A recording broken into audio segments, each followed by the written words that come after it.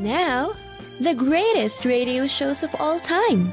Suspense. The Shadow Node. Washington calling David Harding, counter-spy. Classic radio theater. The Great Gildersleeve. Fibber McGee and Molly. Dragnet. Gunsmoke. The Lone Ranger. Now, step back into a time machine with your host, Wyatt Cox. Good evening, friends of the Inner Sanctum. Another show that you helped us acquire, Casey Crime Photographer, as it was originally broadcast 75 years ago today, October 9th, 1947, and the wedding breakfast. And we thank you for tuning in on this Sunday. This is the 9th day of October, 282nd day of the year, 83 days left until we get to 2023. The founder of Rhode Island, Roger Williams, banished from Massachusetts Bay Colony as a religious dissident after he spoke out against punishments for religious offenses and giving away Native American land. The Collegiate School of Connecticut, chartered on this date in 1701 in Old Saybrook, Connecticut. It's now known as Yale University. Father Francisco Pavel founded Mission San Francisco de Asís in 1776. Of course, it's now San Francisco. The Great Chicago Fire brought under control on this date in 1871. The Washington Monument opened on this date in 1888. The generators at Boulder Dam began to transmit electricity from the Colorado River to Los Angeles in 1936. You know it today as Hoover Dam. In Chicago on this date in 1969, National Guard called in for crowd control as demonstrations continued in connection to the trial of the Chicago 8 in Chicago in 1969. District Court Judge Harry E. Claiborne became the fifth federal official to be removed from office through impeachment in 1986. An official news agency, TASS, in the Soviet Union reported on this date in 1989 the landing of a UFO in Voronezh. Top Voronezh researchers of anomalous phenomena who include scientists, geologists, and also some military people went to the site immediately thereafter. They were on the site on the 3rd of October studying and collecting specimens. They had the chance to talk to many eyewitnesses, adults as well as kids, policemen, school teachers, students, scientists who had witnessed similar or even differently shaped UFOs. The underlying theme was that giant-like beings exited from strange-looking craft, did some research throughout Voronezh, and were able to get back to their craft and fly away. Ukrainian journalist Paul Stonehill cameras that might have taken pictures of the event confiscated by Russian authorities. Now, on this date in 1992, a 13-kilogram meteorite landed in the driveway of the Knapp residence in Peekskill, New York. That was in 1992. It destroyed the family's 1980 Chevy Malibu. An Amtrak Sunset Limited train derailed on this date in 1995 by saboteurs near Palo Verde, Arizona. Whoever did this knew something about trains, and we believe it's a terrorist action as evidenced by the evidence we found at the scene.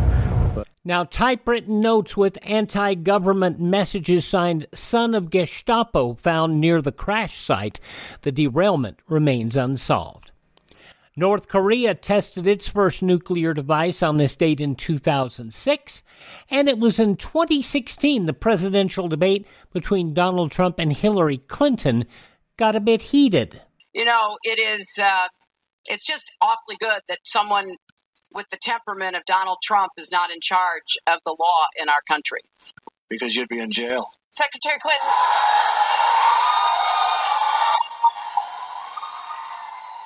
We want to remind the audience to please not talk out loud. Please do not applaud. You're just wasting time. And Trump's over-the-top responses in the debate put him over the top in the election. Passing away on this date in history, Saturday Night Live alumnus Jan Hooks, singer-actress Helen Morgan, Pope Pius XII, Claire Booth Luce, the diplomat, theater critic Walter Kerr, TV personality Dagmar, and Louis Nye. There's a familiar face, of course, and your name is? Gordon Hathaway, and I'm from Manhattan, and I'm Madison Avenue's answer to Baby Doll.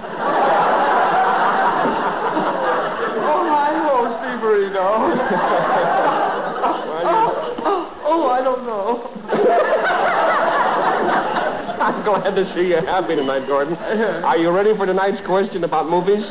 The Cinemarino? Mm-hmm. I ought to be in pictures. I'm wonderful to see. And if I were in pictures, I'd just watch me. I've got to record. The very, very funny Louis Nye, passing away on this date back in 2005. This is the birthday of composer Camille Saint-Saëns, also Amy Semple McPherson, the evangelist, Scottish actor Alastair Sim, Watergate co-conspirator E. Howard Hunt, also John Lennon, and pro wrestler Eddie Guerrero.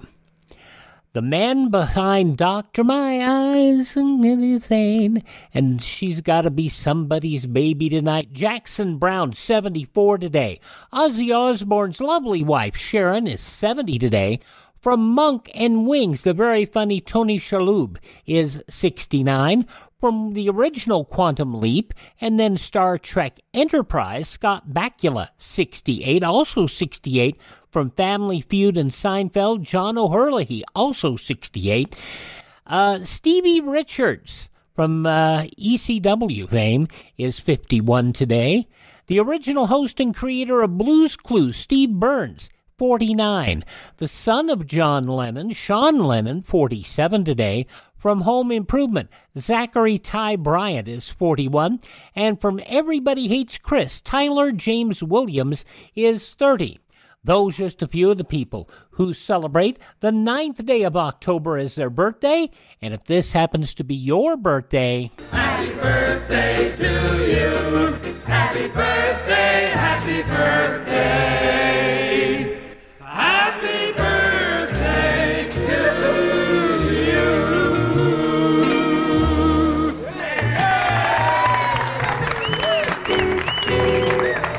And we go back on this Sunday 3/4 of a century to October 9th, 1947, Staats Cotsworth as Casey crime photographer.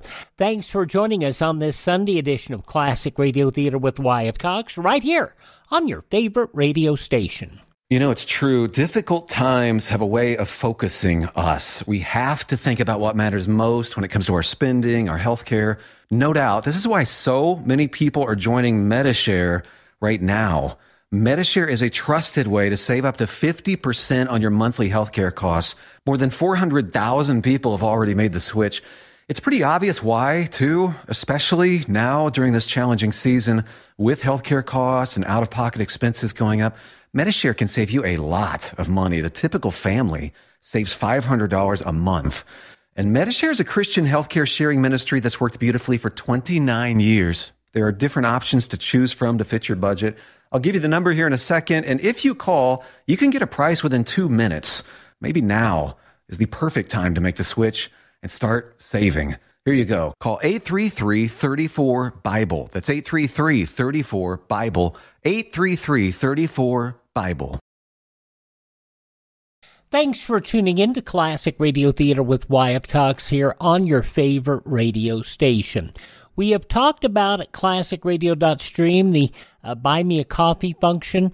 We have gotten a pretty nice collection of Staats Cotsworth as Casey crime photographer, and we'll be bringing those to you. This one from 75 years ago, October 9th, 1947. This episode entitled The Wedding Breakfast. The Anchor Hawking Glass Corporation brings you Crime Photographer.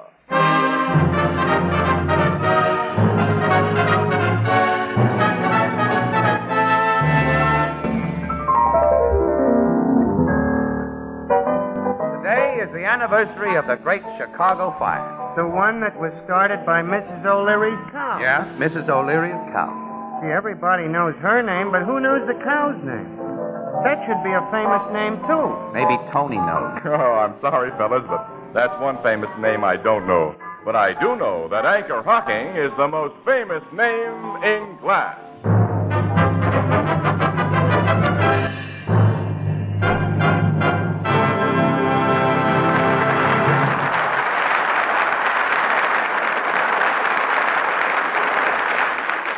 Good evening, ladies and gentlemen. This is Tony Marvin. Every week at this time, the Anchor Hocking Glass Corporation of Lancaster, Ohio, and its more than 10,000 employees bring you another adventure of Casey, crime photographer, ace cameraman who covers the crime news of a great city. Written by Alonzo Dean Cole, our adventure for tonight, Wedding Breakfast.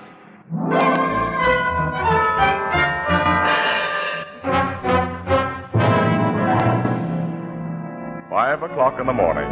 A dull and dreary 5 o'clock. In the big Morning Express building, an elevator halts at the floor of the photography department, and... Get out here with me, Annie. Oh, I've got to report up to city room, Casey. And if you do, the boss is liable to stock you with another assignment before you got time to recover from the one we just had. Come on, Annie. Okay. I need a breather. Yeah, me too. I'll hand in the pictures I got for developing. We'll hop out and grab a cup of coffee. 2 or 3 cups. Strong. Yeah, let me get that door for you. Oh, thanks. Hi, Casey. Huh? Morning, William. Oh, there's been nothing good about this morning, Pollock. You two look kind of beat up. Well, if you'd seen 4 dead bodies spread over the pavement in accident like we've just seen, you'd look beat up, too.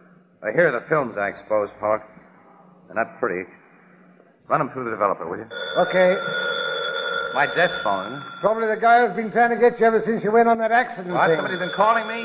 He gave his name as Jimmy Hackett. Wouldn't say what he wanted you for. I don't know any Jimmy Hackett. Hello, Casey speaking. Oh, finally I get you. This is Jimmy the Hacky, Casey. Jimmy who? The Hacky, you know, the cab driver you got out of a jam when them cops... Oh, Jimmy. Yeah, Casey. When a guy does me a favor, I ain't happy till I can do something for him. Now I got what I think is an exclusive story for you. Okay, shoot it, pal. You know Sylvia Loomis, the multi-million heiress? Well, I know of her. Yeah. You know anything about a party named Duke Pavel? He's got fancy Marcel hair and he don't talk good American like you and me. Baron Rennie Dupavu? Yeah, that's the guy. Oh, well, what about He and this Loomis chicken got married tonight. What? This is straight goods, Casey. Hey, listen to this, Annie. Will you? Go ahead, Jimmy. Go ahead. About 3 this a.m., I pick up 3 couples outside the club Casbah. Yeah? They tell me to drive to Fieldston, just over the state line. They get a justice and a piece out of bed, and one of the couples gets married. Well, from talk I heard, it seems they got a license last week sometime, but the girl had started to welch on the ball and chain idea. This Duke Pavel and his friends better quite a few drinks at the Casbah tonight and talked her into going through with it. Well, it was only during the drive back to the guy's apartment that I get wise to who the newlyweds was. Sylvia Loomis and Baron Rennie Dupavu. Huh? That's right. I took them and their friends to Duke Pavel's apartment, the Wilshire Manor. They plan to have more drinks there and a wedding breakfast. This hot news for you, Casey? It's plenty hot, Jimmy, and thanks a million. Don't thank me. I'm still thanking you for getting me out of that jam. Goodbye. Goodbye, Jim. You heard that, Annie? Oh, this is front page stuff, Casey. Sylvia Loomis is one of the richest gals in the world. And the guy Jimmy says she's married is an A1 rat, Annie. Pavel's never done a decent day's work in his life. But what a handsome hunk of man he is. Oh. Hey, that Loomis girl. She was engaged to Artie Mason. I wonder what... Hey, well, come on. That wedding breakfast ought to be starting about now. Let's get up to city desk, lay our tip on the line, then go to Pavel's apartment for confirmation. Okay, a simple social assignment like this will be a welcome relief, Casey, after that accident job we just finished. We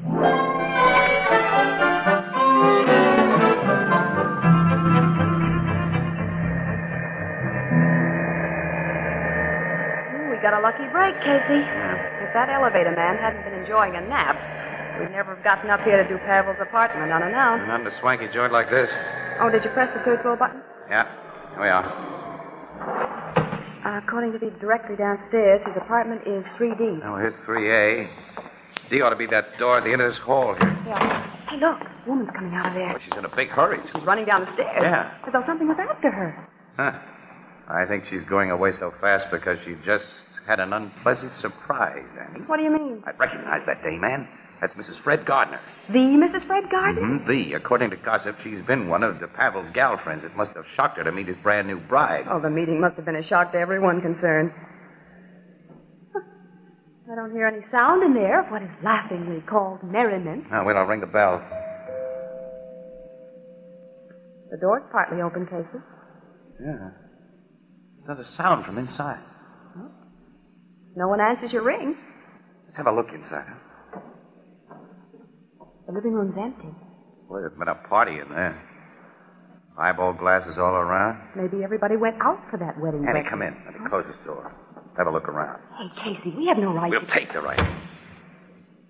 Gardner had a reason to run out of here the way she did, Annie. Hey, look at this. What? Pieces of the marriage certificate. What it looks like. Well, somebody tore it to bits. Stick again in that next room. Looks like a library. Casey! Holy snap! That man on the floor. That's Pavel. His skull's been crushed in and he's dead. That body's still warm. Hey, the woman we saw leave here, Mrs. Gardner, she's the one. Quiet. Huh? Listen. Someone's in this room. Here the guy is, on the floor behind the sofa. Hey, it's Artie Mason. He's asleep. Probably drunk. That statuette beside his hand. There's blood on it, Casey. Fresh blood, Annie. This bronze statuette is what killed Pavel. Then Mason must have done it. He was crazy about Sylvia Loomis. He found out she'd married this gigolo. He came up here. Don't go too fast, Annie. Don't forget Mrs. Gardner, and don't forget the bride. Sylvia, yeah. Hey, come on back to the library. There must be a phone in there, and I'll call City Desk. Give the cops a ring afterward. They may be interested. Well, just as soon as I get my story in. Oh, there's the phone. Uh-oh. We won't call on that. Oh, the wire's been yanked Find a out. telephone outside, Annie. Oh, will you? right. I'll take the car and find a phone and come back here with a cop. Right. While you're doing that, I'll make with a camera here. Okay, I'm on my way. Right, I'll lock the door behind you. Nobody else can walk in like we did. Well, I'll come back as soon as I can and ring the bell. Right, so long. What a beautiful front page picture this is going to make.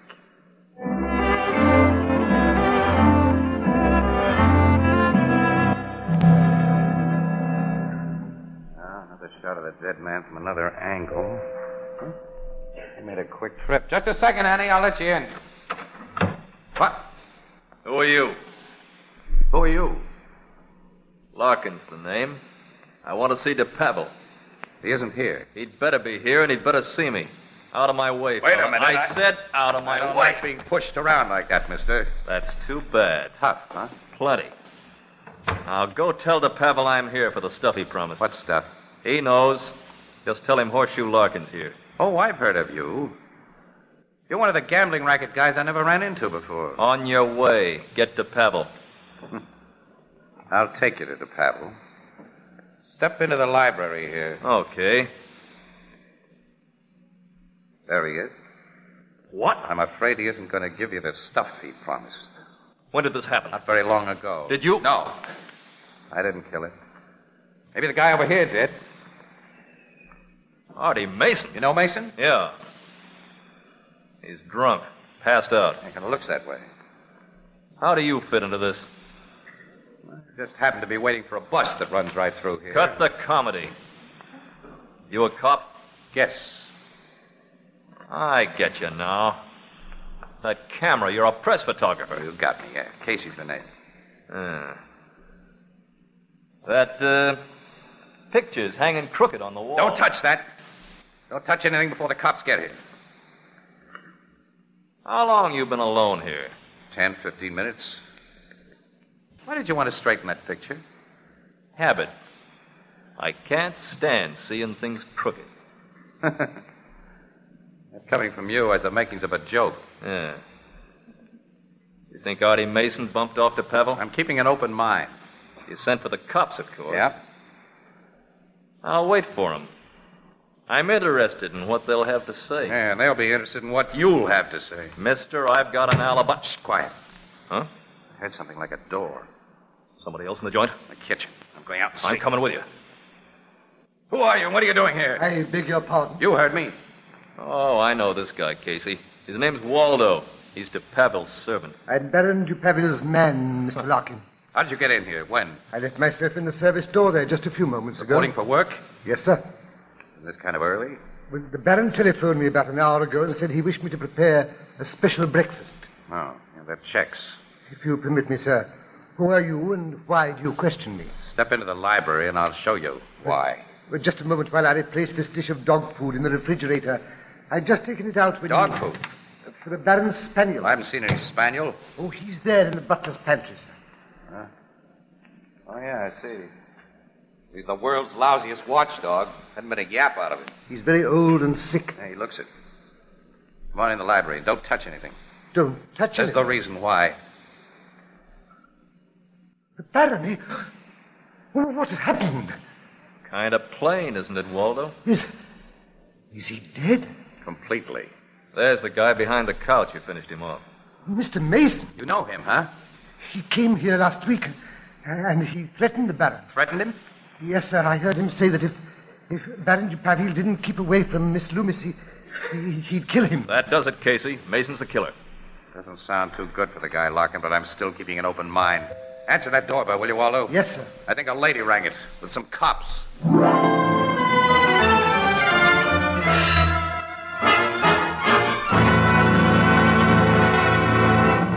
Our story will continue in just a moment.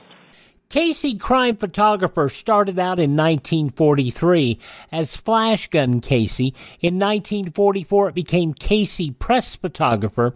In 1945, Crime Photographer, which basically was the way the show was billed until its conclusion in 1945. And yes, it was also on television.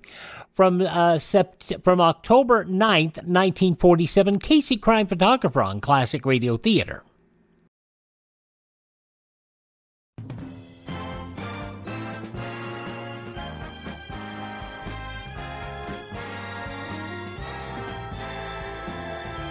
Thanks for spending part of your Sunday with us here on Classic Radio Theater with Wyatt Cox.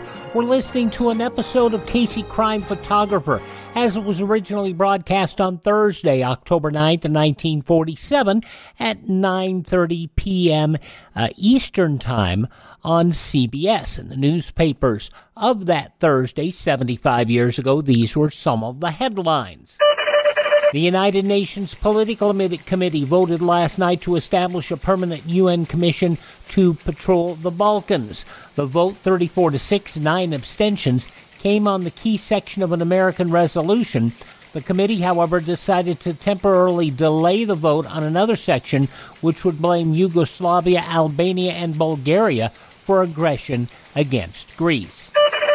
A 4-engine American Airlines flagship went momentarily out of control yesterday and flew upside down over El Paso, striking terror in 48 passengers and inflicting what were described as minor injuries on 6. Captain Charles Sisto, veteran American Airlines pilot, managed to right the airliner and landed it safely at the El Paso Municipal Airport minutes later. U.S. Attorney Everett Grantham disclosed yesterday that 2 former GIs have been arrested and arraigned on federal charges of stealing highly secret photographic data from the nearby Los Alamos atomic bomb project. Both men were stationed during the war at Los Alamos as Army photographers.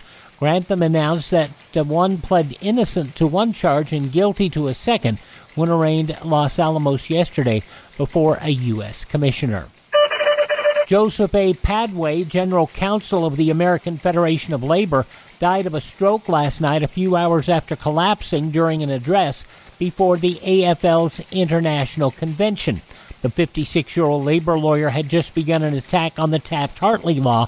When he falters, his notes dropping from his fingers, he groped for a glass of water and knocked it over.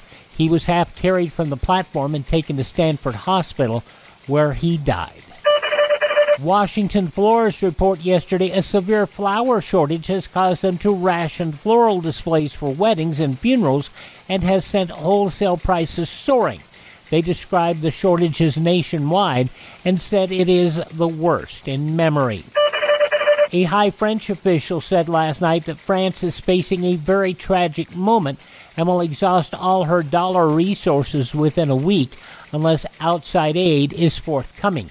France's Director of Economic Affairs, Harvey Alphonse, told newsmen that without help, France will have to discontinue all purchases of American wheat, coal, and fats around October 15th.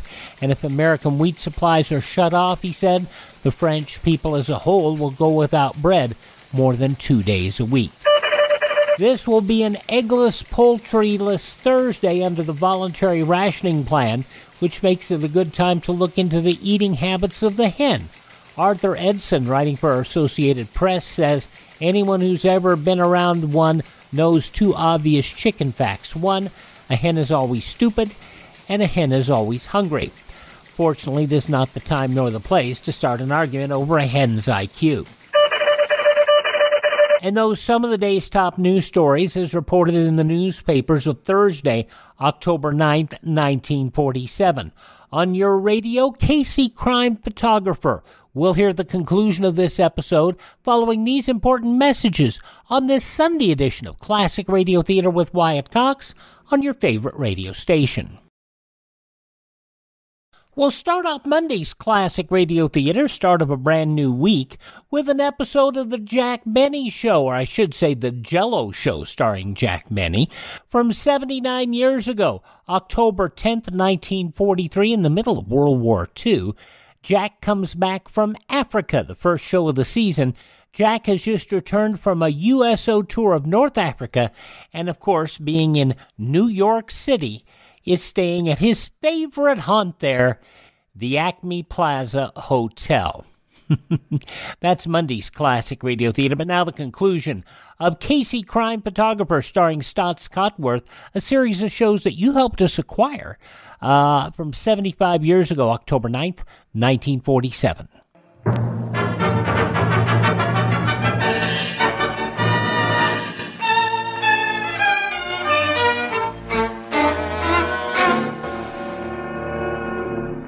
Captain Logan, how long will it take to sober Mason up? Well, the doc says it'll be hours before he can tell a coherent story, Miss Williams. The guy really had a skinful, Logan. I'll say. Well, he probably didn't know what he was doing when he killed you, Pavel. He knew what he was doing a week ago when he threatened to kill him. I want to know just how Mrs. Gardner fits into this picture. What made the bride do a fade-out? What happened to the 4 wedding guests who were here? So do I want to know all about that, Casey, and my men are working on those angles right now. I also want to know more about Horseshoe Larkin's part in this thing.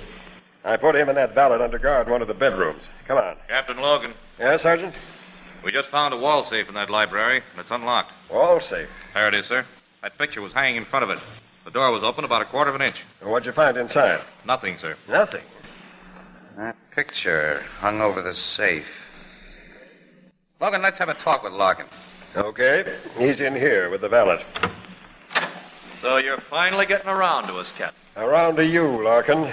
Waldo, go into the living room with this officer. Please, Captain, may I go to the kitchen? I haven't fed the Baron's poor dog yet. The old fellow's very weak. Okay, feed the pooch. Thank you, sir. Well, what do you want from me, Captain? The straight story of why you came here, Larkin. And tell the truth, because I'll check every word you say. Okay.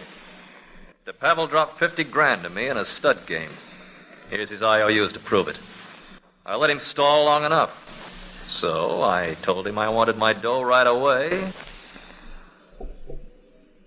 Or else. Or else, meaning he'd be beaten up or bumped off. Why, Captain, how you talk. I simply told the guy he'd lose my friendship. Go on. He called me up yesterday and asked would I accept a pearl necklace as a pledge until he could redeem it for cash. A pearl necklace? Yeah, he said it was worth 75 G's. I said it was a deal and I'd be here for it this morning. I came here and you know the rest. Did he tell you where he was getting that pearl necklace? I don't ask guys personal questions like that. And he said he had the necklace. Captain, have you cops come across it? There's no pearl necklace here. Of course, you took a look in his wall safe. You know he had a wall safe? Sure, I saw him get dough out of it to pay all the debts he owed me. You wanted to straighten that picture a while ago because you were interested in the safe behind it, huh? That's right, Casey. But I guess the Pavel was lying to me about having them. And I lose 50 grand. I can't collect from him now. You've told a fairly smart story, Larkin. It makes you seem to have had an interest in keeping DePavel alive. And we'll check plenty on you just the same, Larkin. Sergeant? Yes, Captain? I want you to search this man thoroughly. Then give that valet Waldo the same kind of going over. I want their home searched, too. There's a possibility that a pearl necklace may have been taken from that safe. Come on, Miss Williams, Casey. Captain, just a minute. Now, what is it, Sergeant? The boys have located both Sylvia Loomis and Mrs. Gardner. Where are they? The Loomis girl is in St. Anne's Hospital. She swallowed poison. Poison? Yeah, but the doc's got her in time to save her. Has she been able to talk? No, sir, and won't be able for a while. That's just swell. First Mason and now... Is Mrs. Gardner in the hospital, too? No, sir. She's been taken to headquarters. At least I'll have a chance to question one suspect besides Larkin. If you and Miss Williams want to hear what the lady has to say, Casey, come on.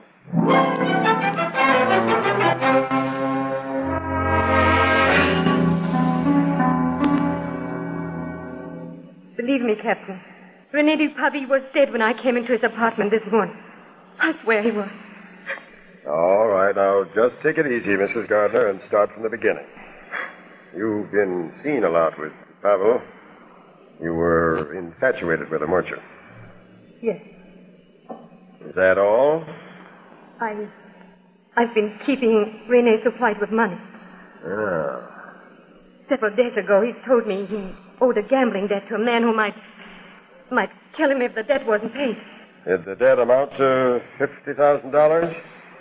Yes. I didn't have that much cash, but I had a valuable pearl necklace. I gave it to René yesterday. A pearl necklace worth $75,000, say? Yes. But last night I learned that René and Sylvia Lourdes were going to be married. You went to Pavel's apartment to have a showdown with the gentleman. Yes. You were pretty sore at him, huh? I had a right to be Mr. Casey. He made a fool out of me. Only a few hours before he'd made love to me. I'd given him my necklace. You found him apparently alone in his apartment. You picked up that bronze statuette and you hit him over the head. No. He was dead when I got there. Huh? Who let you in his place? Yeah, tell me that, Mrs. Gardner. I had a key to his apartment. Here it is. Yeah. What'd you do after you saw Pavel's dead body? I rushed out of the place. These newspaper people saw me leave. Mrs. Gardner, did you recover your necklace before you left? Can you believe I'd even think of the necklace after I saw René lying in his own blood, Mr. Case? Lieutenant, you take over. If she changes her story in any vital detail, let me know. I'll talk to you later, Mrs. Gardner. Come on, Miss Williams, Casey. My guys should have rounded up the rest of the suspects by now.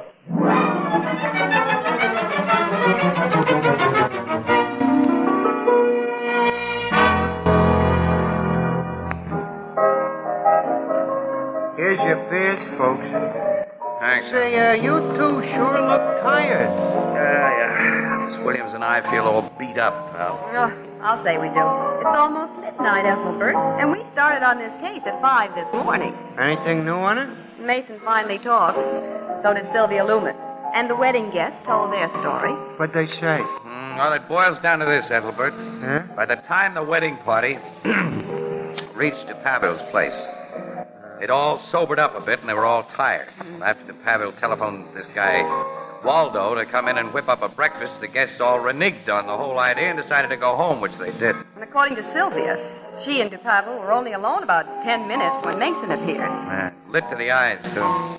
Someone had tipped him off about the marriage, and he spilled DePavel's setup with Mrs. Gardner to Sylvia, the new bride. And when she learned that her new husband had been palsy-walsy with Mrs. Gardner only a few hours before the wedding, she blew up and tore up her marriage certificate and, well, this is her story, ran out of the place, went home, and swallowed poison. She left Mason alone with Dupavel? Yeah, so she says. She also says Mason had passed out cold by that time. Sylvia may have done it while Mason was blacked out. Mason may have snapped out of his blackout after she left and done it. Or Mrs. Gardner may have done it. Gee, who done it? Well, you give us the answer, pal. How about Horseshoe Larkin? No, his alibi stood up 100%. And the pearl necklace has completely disappeared. Oh, let's forget it, Annie. I'm going to fall asleep on my feet if I don't go home and hit the feathers. Come on, baby. I'm more than willing. Good night, Ethelbert. Here's the beers, pal. So long, kid. Good night.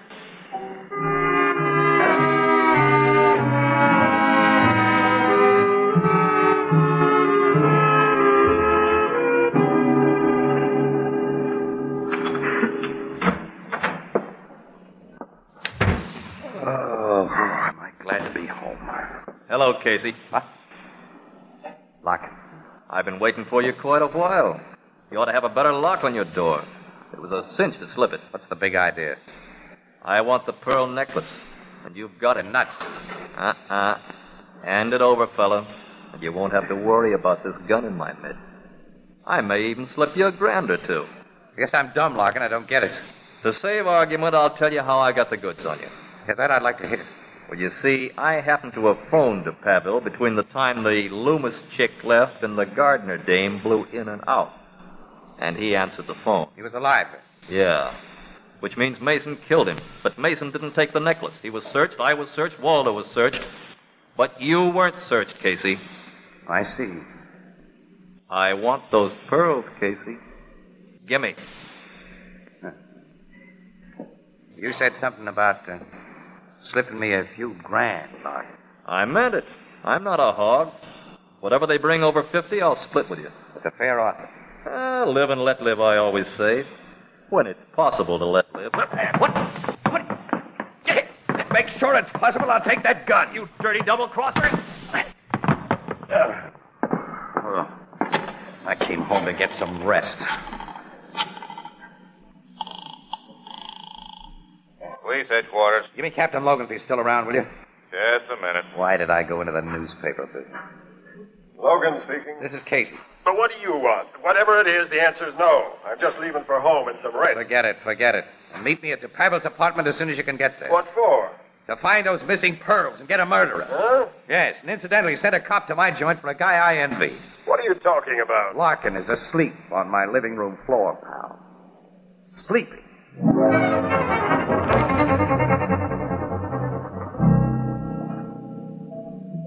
Doorbell, Logan.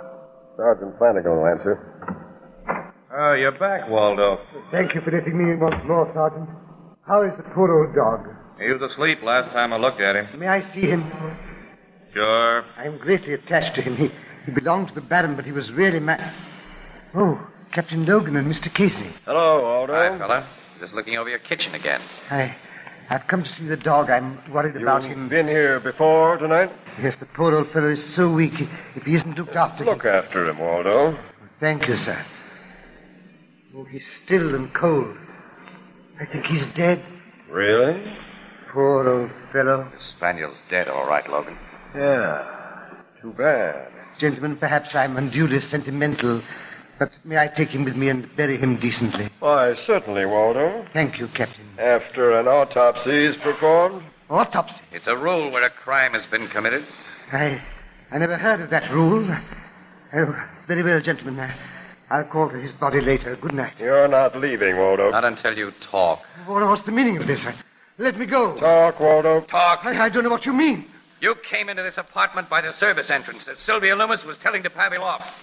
You saw your chance and made your plan. You hit Pavel with that statuette, thinking Mason would be blamed. You'd just gotten the necklace when Mrs. Gardner let herself in. You hid in that butler's pantry. When Miss Williams and I came in, you were stuck there, right? The old dog offered you an out, you thought. You mixed the pearls in the ground meat prepared for that spaniel. You fed it to him right under our noses. After putting in some roach poison you had in his kitchen. And then you posed as a dog lover while waiting for him to die so you could walk out with his body and the pearls. Right, Waldo? Yes. It was just as you say. Take me to jail, gentlemen. I'm very tired. You're tired? Are we tired?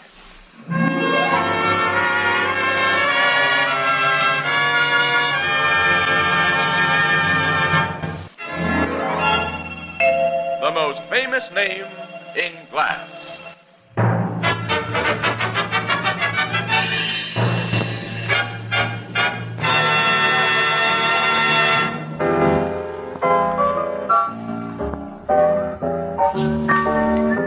So you finally got a good sleep, Casey, huh? Swell, Ethelbert. I feel like $1 million today. Oh, if we could only spend the kind of money we sometimes feel like. Ah, no, you want to hoard that kind, Annie. Look at Artie Mason, Sylvia Loomis, Mrs. Gardner. Oh, well, phooey. Let's forget about the Pavel case. Well, just to change the subject. Ethelbert, what do you think of the new styles for women? Well, Miss Williams, as my sister Edna says, quote, it don't matter how women's fashions change, because their designs always remain the same. Unquote. You get it? Designs, Casey. Designs. You better change the subject again, Annie. Definitely, Casey.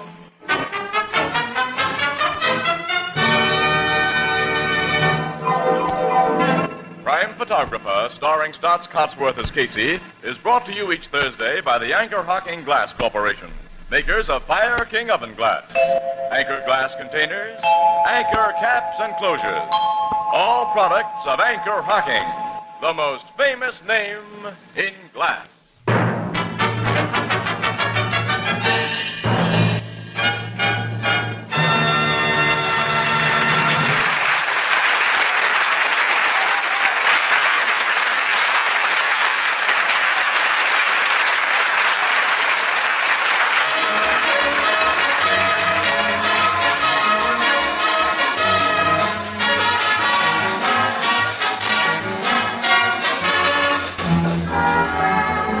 Photographer is directed by John Dietz. The original music is by Archie Blyer, and the program features Miss Jan Miner as Anne and John Gibson as Ethelbert. Herman Chittison is the Blue Note pianist. There you have it. Thank you so much for contributing to get these shows for us. October 9th, 1947, 75 years ago, Casey, crime photographer on Classic Radio Theater with Wyatt Cox.